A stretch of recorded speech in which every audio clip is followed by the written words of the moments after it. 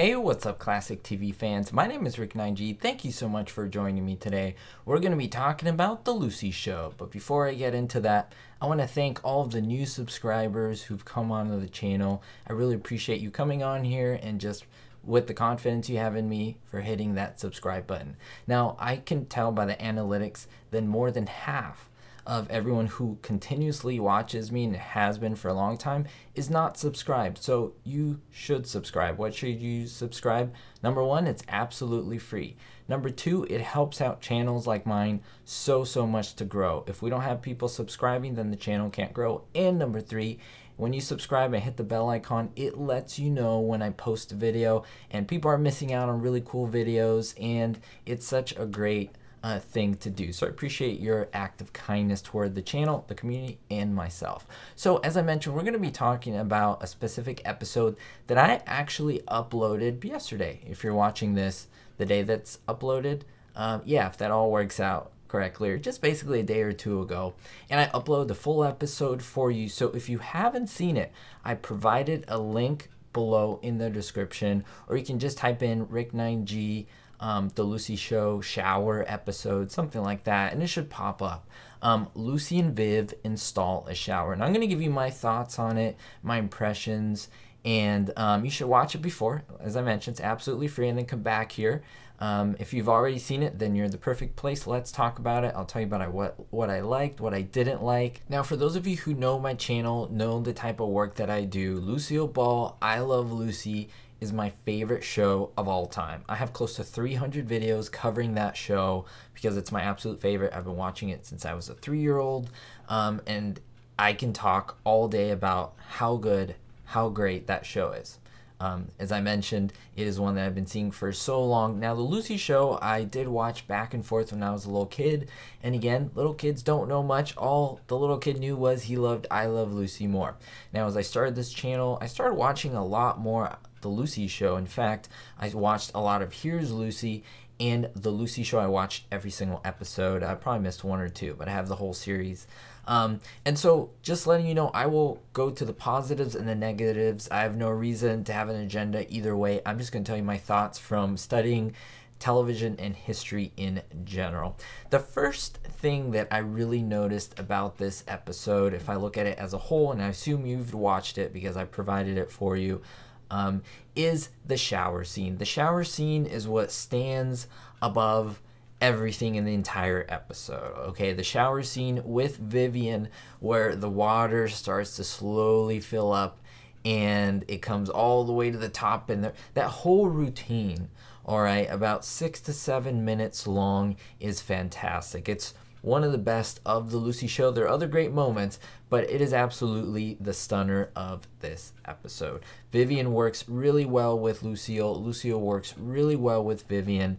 And it's really interesting to note, it was written by Bob Carroll Jr. and Madeline Pugh Davis, who were the writers, two of the let's say main writers of I Love Lucy as well. There's no Jess Oppenheimer here, who Jess Oppenheimer essentially created I Love Lucy. There's no Desi Arnaz here in terms of how he was the creative head that he was. He was lingering here and there. He actually, for the beginning of the Lucy Show, he actually was there working, but it's not the same.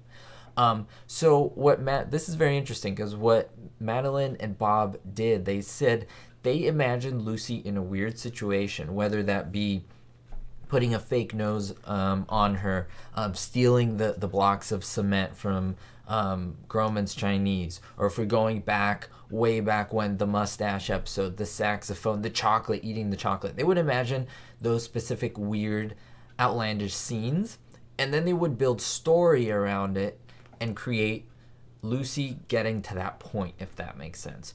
So what we have here is the shower scene. I could imagine in my brain, that's what they imagined, the funny scene. But what do we build around it? And that's where I saw the struggle. First of all, there's no William Frawley, no Bill Frawley, no Fred. There's no Desi Arnaz. Now, I'm not going to automatically count that against the episode. Although I know people do use that to count against the episode. I totally get it. In my opinion, that's why the Lucy Show in general is not as strong as I Love Lucy. It's missing half of what made it amazing. It's missing also the writers, missing some of the production work and so forth. But it's the story. What makes something funny? We're talking about a sitcom comedy, right? A situational comedy. We have a funny situation in the shower, but what builds up to it needs to be good. It needs to be well written and make sense to build up to something. Some of the best episodes of I Love Lucy, LA at Last, there was so much build up to coming up to California. In fact, they had 20 or so episodes, right? Building up to that California. And when they were in Hollywood, they spent another, 20 or something episodes in Hollywood doing all these things. So there was a lot of story. Or at least the story was strong. I think that's what's important. The beginning of this episode, we have very simple thought. We have Vivian, Lucy living together. They have their kids as well. They're single mothers at this point. There are no husbands, as I Love Lucy. And so they have two individuals who kind of, I don't want to say replace them, or kind of like boyfriend or male figures. I have them written here, Dick Martin and Donald Briggs. Donald Briggs playing Eddie, Dick Martin playing Harry. Harry's to Lucy, and Eddie is to Ethel, to Vivian. I might do that every once in a while here, to Vivian. And it's one of those things where it's just for the sake of, because I felt they needed that balance, right? The ladies are here trying to do their own thing, their own show. Totally get it with the kids. The kids, to me, aren't as strong as like the little Ricky character was. It just all fitted well. These kids seem like they're just plunked in there to fill the house more. That's just my understanding of how the show feels. In fact, the second half of the show, the Mr. Mooney, is the stronger stuff, but I do love Vivian in the scenes. Anyway, the problem with it, we have Dick Martin, his character, and Donald Briggs coming in, and they're kind of tricked into helping the girls. I'm sorry, my allergies are acting up. Into making this shower that they need, because they need an extra shower. And some people even made comments about this, that it's not even that funny building up to the shower scene. It's just the guys being tricked into it. And it's very simple. The jokes kind of fall flat, to be honest with you. There are no moments where that like, oh my god, that was hilarious. There are no Fred Mertz type burns like that, one-liners. There's nothing like that that stands out. These feel like very generic male figures, and what I mean by that is it didn't feel like a group, like the boys against the girls with like Lucy and Ricky and I Love Lucy. Now, not to say that the show has to copy that, but why bring in these figures if you don't need them? It felt like the show felt like they needed these figures, but then once they were there, they weren't useful, if that makes sense. And that's a weak point of this episode. Now, they bring in another figure, Stafford Rep. Stafford Rep played Chief O'Hara in the 60s Batman television show with Adam West and so forth. And he is the plumber. So we go into the shower itself, and he's fixing it. And there's like about 5 or 6 minutes of him back and forth banter with Lucy. The only thing you have to look at is Lucy telling him, hey, hurry up. Hey, I want this done. And he's saying, hey, it's not as easy as you think. And the boys annoying him. Everyone gets ushered out, and then even the plumber, Stafford Rhett, gets ushered out. And then we have the shower scene, and then it finishes with the girls all, in their bathrobe, and then ceiling stucco basically coming down, and them saying, well, now we gotta fix the ceiling. And it's like, oh no, here we go again. So what I mean by that is you have an episode that's about 25 or so minutes. Let's say 5 minutes of the shower scene, and the build up to it is fairly weak compared to what we have in the shower scene.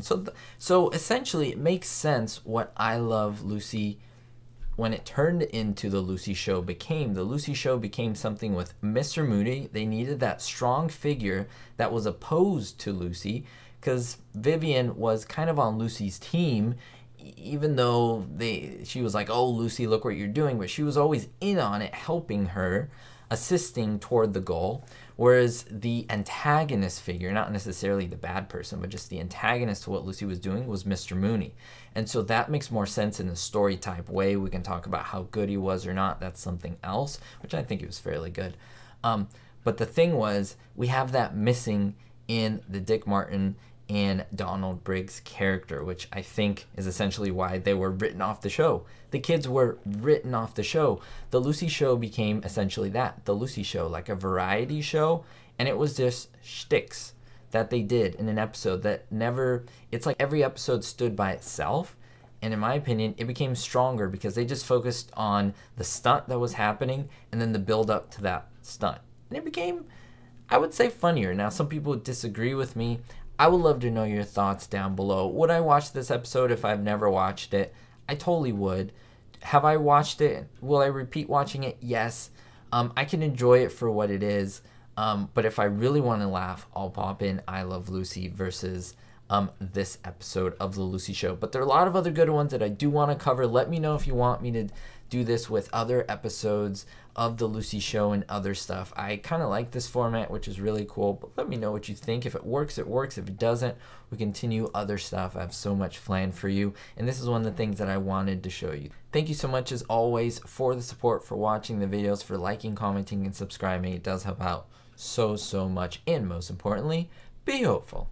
A big thank you especially to my Diamond tier patrons, Kevin K, David D, Vito L, Sally N, Citizen Kane 359, Ricky, and honorary Patreon Verbal Volley. If you want to become a patron member, links are down below in the description. Thank you.